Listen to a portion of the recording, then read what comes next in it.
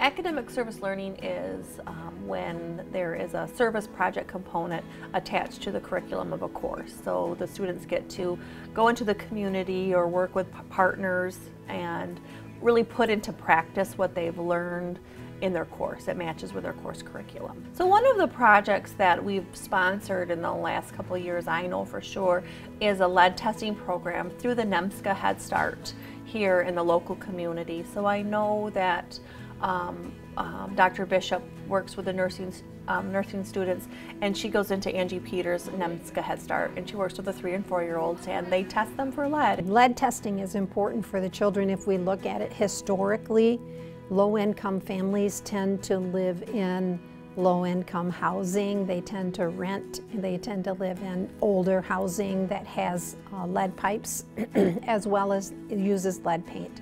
I think the Flint water crisis probably has brought that whole issue to the forefront, and it was right around that time that NEMSCA came to us and asked if we would be willing to then partner with them to get this done for the children. I am an area manager for the NEMSCA Head Start programs in Big Rapids, which includes Eastwood Early Childhood Center, Crossroads Charter Academy, as well as the Morley Stanwood Learning Center. You know, nursing students might work, you know, with children, you know, in a pediatric care. But regardless, I would think of regardless of which area of expertise they have, working with kids and working under pressure and working in crisis situations, it's obviously a huge part of what they have to do.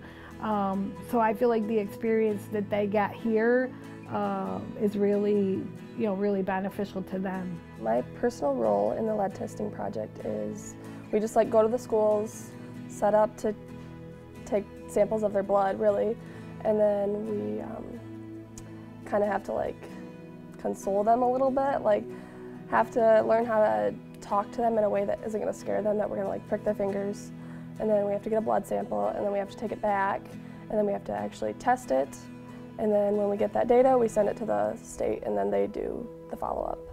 Children ages 3, 4 years old don't necessarily like to cooperate with medical providers, and so this allows the students then to develop that skill of communicating and getting the children then to cooperate for the actual blood draw.